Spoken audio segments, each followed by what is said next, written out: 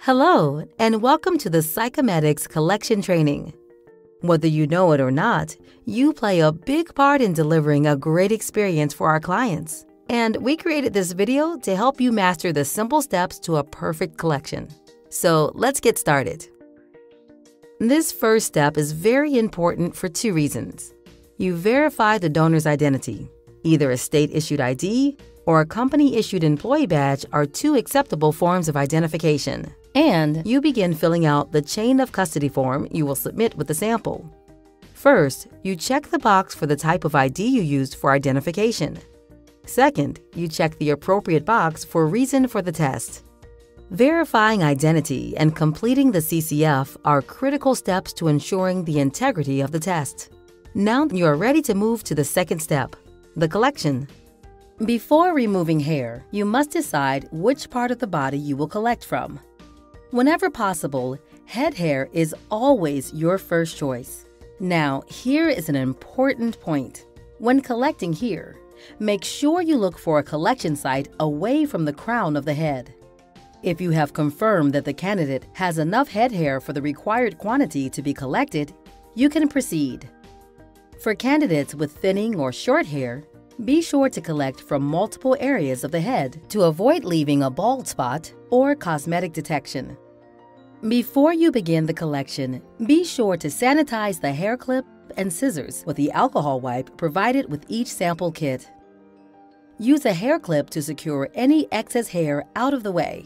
Then, using your thumb and index finger, extend the appropriate quantity of hair to be collected out away from the scalp. Using scissors, you snip your sample just above the scalp line.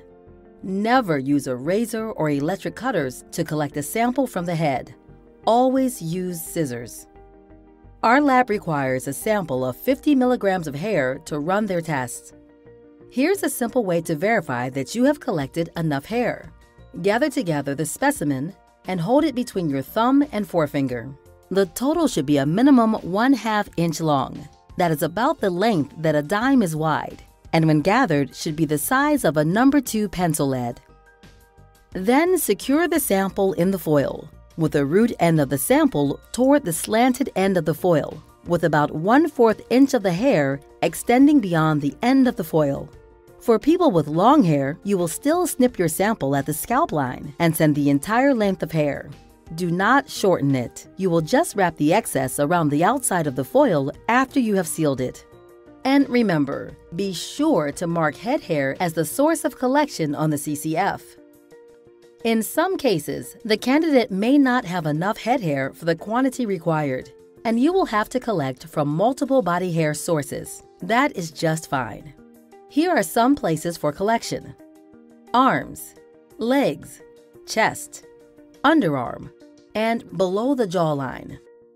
For body hair, use the collection scissors if possible. If the hair is not long enough to cut with scissors, then a single-use disposable razor is your option. The quantity requirements for body hair remain the same.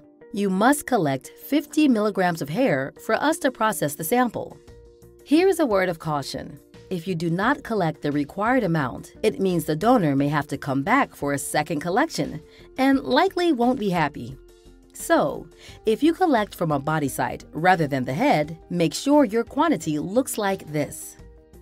After the body hair sample has been collected, you will place the hair in the center of the sample foil. For body hair, the specimen does not have to be aligned at the root end. Pinch the foil closed around the body hair, as this makes it easier for our lab technicians to process. And remember, you never mix head and body hair samples in the same piece of foil. The sample submitted to the lab should be from one location or the other. And we should mention here that pubic hair is not an acceptable sample. Your next step is to place the tin foil inside the sample acquisition card, sac. To close the sac, remove the adhesive backing from the top flap and close it similar to closing a standard envelope. At this time, you will need to remove the barcode label and apply this to the gray shaded area of the sample acquisition card. Once that's done, you will need to place the tamper-evident seal onto the sac. Don't forget, in this step, it is important to make sure that the donor has initialed the sac and has completed Step 3 on the chain of custody form. As the collector, you will complete Step 4 to verify the location the collection has taken place. Now is a good time to review. You have confirmed the donor's identity, collected the sample, placed it in the tin foil and the tin foil in the sac, sealed the sac and placed the tamper-evident seal and barcode on the sac, had the donor initial the sac, confirm there are no errors on the chain of custody form. When you are happy that everything is correct, remove the first page of the chain of custody form and place it and the sealed sample acquisition card in the bag.